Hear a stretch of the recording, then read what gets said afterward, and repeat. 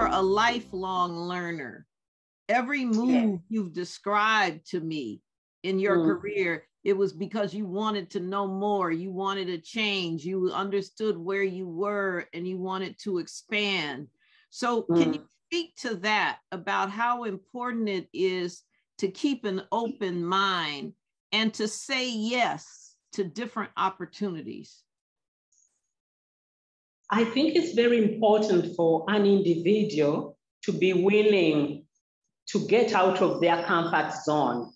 Because one of the things I realized is when you've been in a place for a long time, you become very comfortable because you know exactly what to do when and where. And yet when you go elsewhere, you're likely to sometimes face, you may actually even, experience culture shock. But I think it's worth it to go elsewhere and learn, because I can say that what I learned in the Seychelles actually later on comes back to Uganda. There are certain things I do and I realize, oh, this is from Seychelles and I'm gonna do it this way. I've appreciated it. So I think also not remaining on a single journey is enriching. So it's extremely important that we open up ourselves to challenges. The fear is inevitable to say, to really ask whether what you are doing is the right thing and so on. Won't I burn my fingers and so on and so forth? But I think you learn. There will always be something you learn, something you pick up and bring back, which enables you to do better. And these lessons you've shared with us, like that lesson is so important. As I wind up our conversation, though, you mentioned Paul.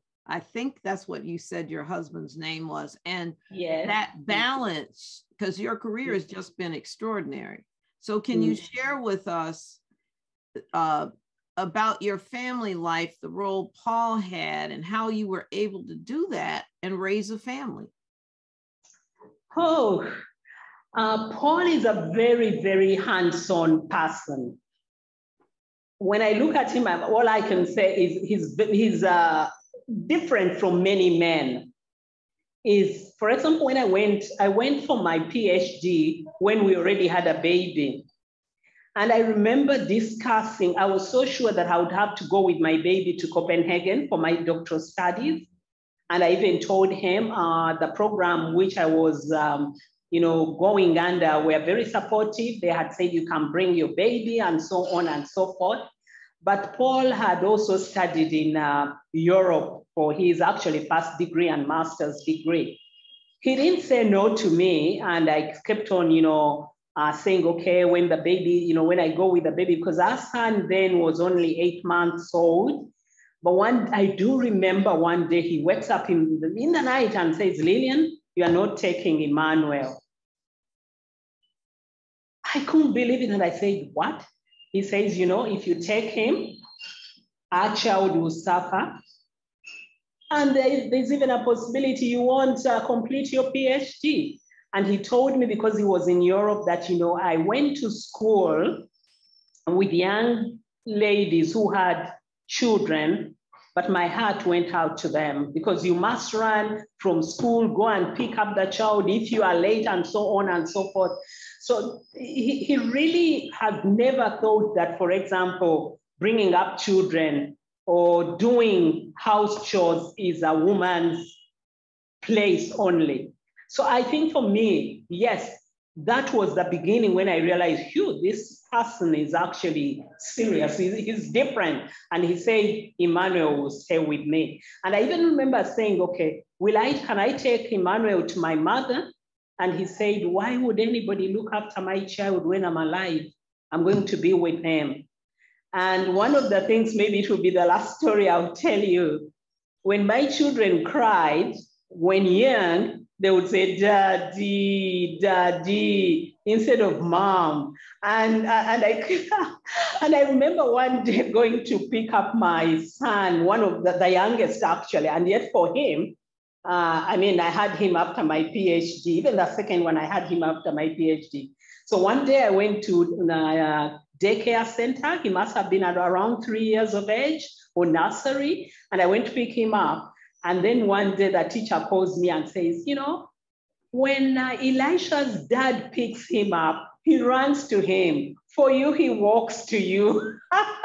Well, I've never been able to understand what it means because I asked Elisha in adulthood, why did you used to do that? He just laughed it off. But even and I remember the second, our second boy called Joshua.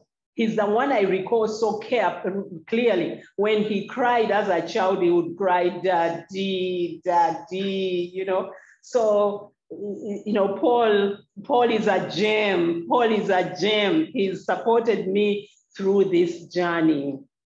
So he is your rock. Yes, he is. We have to say to every woman out there, whoever your significant other is, you need their support. It's so important to have that backup, to have that support when you're pursuing your career, because it's so hard to balance. It's very, very. And your career. So my final question then is, how do you want to be remembered? What do you want your legacy to be when they think of Lily or Lillian or the Justice? What is your legacy? What do you want to be remembered for? I want to be remembered as a woman of courage. I want to be remembered as a very principled woman who sometimes took decisions that perhaps led to her not getting to the next level. And so I want people to know that at times, as long as what you are doing is the right thing, be willing to stand away from the crowd. And it may lead you to lose something, but it's worth it. You will sleep well. You will sleep well. So that's what I want to be remembered for. Well, you will certainly be remembered for that, and for so many of the ways you have contributed to women and women's rights and human rights, and to the academia and to the courts and the international assignment. And it truly has been a great honor and privilege to have this dialogue with you. And so thank you so much for all your honesty and candor and sharing your life lessons with all of us. We're so appreciative. Thank you so much. And thank you very much. And perhaps you also made me think about things I had never thought about. And it's been a privilege to interact with you. Thank you.